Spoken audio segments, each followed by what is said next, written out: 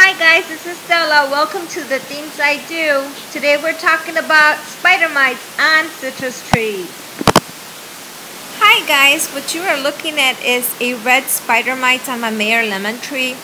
There's a few on there, but there is one that is quite active. It's moving around all over the place. This is before I spray it. I'm getting ready to spray it. What you are looking at is my Meyer lemon, and what looks like dust is actually sulfur powder. I always get a big problem with red spider mites whenever I bring my Meyer lemon and my lime tree in for the summer. And I have tried different things, but the only thing that I have found that works for me is sulfur powder. I'm going to show you, I'm going to see if I can get a close-up here on the spider mites. There you go. All those little dots you see on that leaf, they're all spider mites, but they're all dead. And this year, for some reason, I had a bigger problem than normally. But I have sprayed it, and they're dead. Later on, I'm going to give you the recipe, but what you need to make sure is that you spray this baby down good. You spray it good to the point of runoff. On the top, on the bottom, on the stalks, everywhere. Make sure you get it nice and soaking wet to make sure that it kills all of the spider mites that are on there. Now what I am going to continue to do is I am going to spray this once a week for 3 weeks. That way I know for sure that I have gotten rid of all of the spider mites on this baby. Also, Meyer lemons are pretty heavy feeders. And so for the winter time, I give them a special citrus fertilizer for winter time, and in the summertime I give it a good fertilizer for the summertime.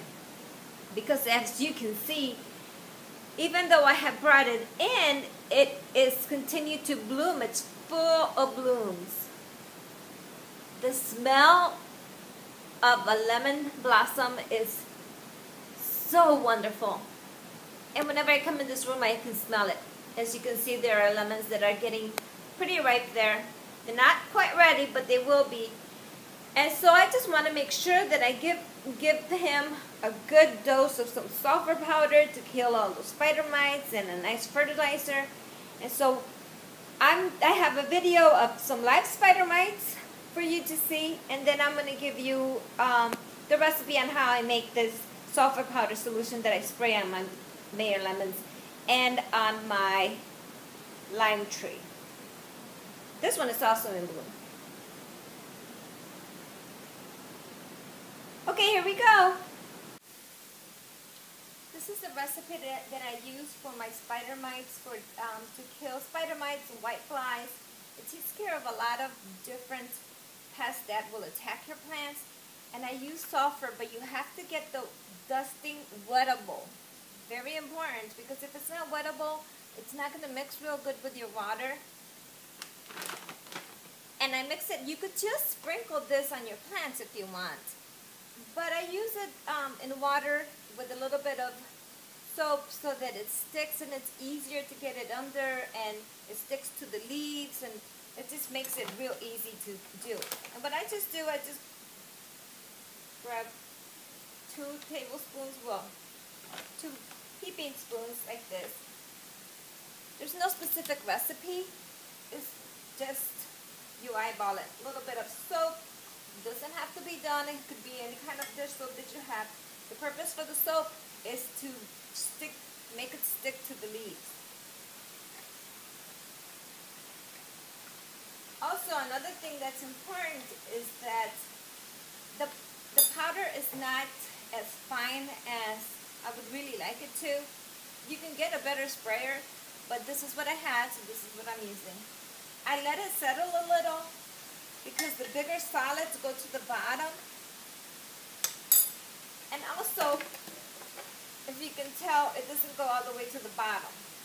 I cut it because when it settles, And if you get all that powder stuck in this little tube, it will clog it.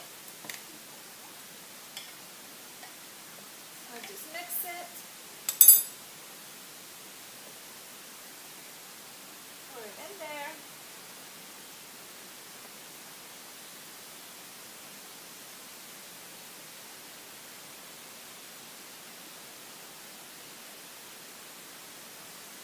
So you can see there's a lot of solids on the bottom. I don't waste that. I throw it on my plants outside. And this is really good for, it controls black spot, powdery mildew, leaf spot, rust, and brown canker around roses. But what I usually use it the most for is for the spider mites, because spider mites are so hard to kill.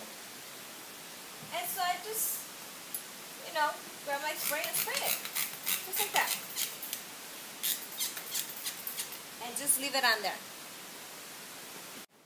So there you go, guys. That is my solution for the spider mite problem. Hope you like this video. If you like it, if you have any questions, please leave them in the comments.